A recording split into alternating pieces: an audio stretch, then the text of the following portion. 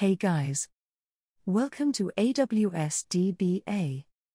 In this session, we are going to see about huge pages for Amazon RDS for PostgreSQL. Huge pages for Amazon RDS for PostgreSQL. Amazon RDS for PostgreSQL supports multiple page sizes for PostgreSQL versions 9.5.6 and later, and 9.6.2 and later. This support includes 4K and 2 MB page sizes. Huge pages reduce overhead when using large contiguous chunks of memory. You allocate huge pages for your application by using calls to map or sys shared memory. You enable huge pages on an Amazon RDS for PostgreSQL database by using the huge_pages parameter. Set this parameter to on to enable huge pages.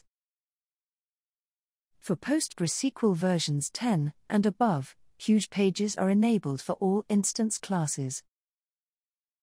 For PostgreSQL versions below 10, huge pages are enabled by default for db.r4, db.m4.16xlarge, and db.m5. Instance classes. For other instance classes, huge pages are disabled by default.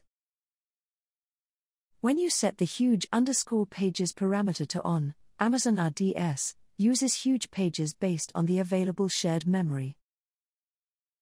If the DB instance is unable to use huge pages due to shared memory constraints, Amazon RDS prevents the instance from starting and sets the status of the DB instance to an incompatible parameters state. In this case, you can set the huge_pages parameter to off to allow Amazon RDS to start the DB instance. The shared_buffers parameter is key to setting the shared memory pool that is required for using huge pages. The default value for the shared_buffers parameter is set to a percentage of the total 8K pages available for that instance's memory. When you use huge pages, those pages are allocated in the huge pages collocated together. Amazon RDS puts a DB instance into an incompatible parameters state if the shared memory parameters are set to require more than 90% of the DB instance memory. Note: huge pages are not supported for the db.m1, db.m2, and db.m3 DB instance classes.